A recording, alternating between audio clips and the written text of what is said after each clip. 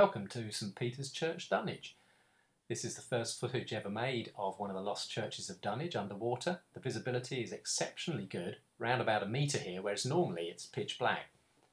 As we descend to the bottom, what you can see is a seabed strewn with flints and blocks of mortar made of flint and masonry, which are the remains of a collapsed church. St Peter's went over the cliff in Dunwich in about 1690 to 1700, and the remains are strewn across like a great artificial reef.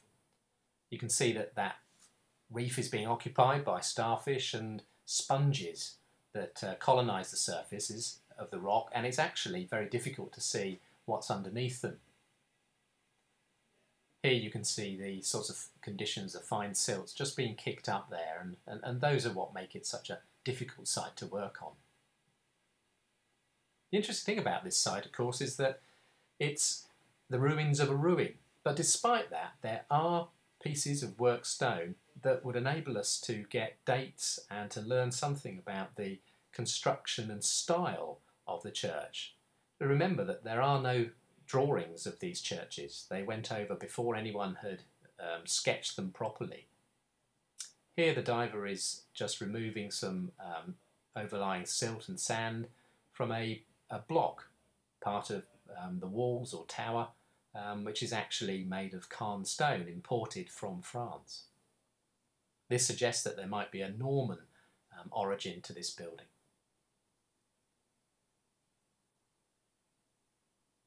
Here again we see a very good example of a piece of worked stone from St Peter's Church.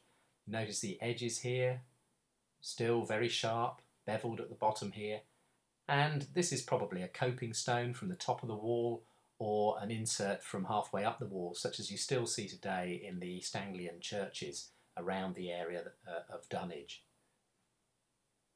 This is a very interesting site.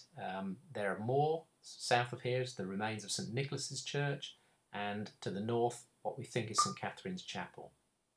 More dives will be made, and hopefully more interesting footage will be found and captured if we can get good diving conditions.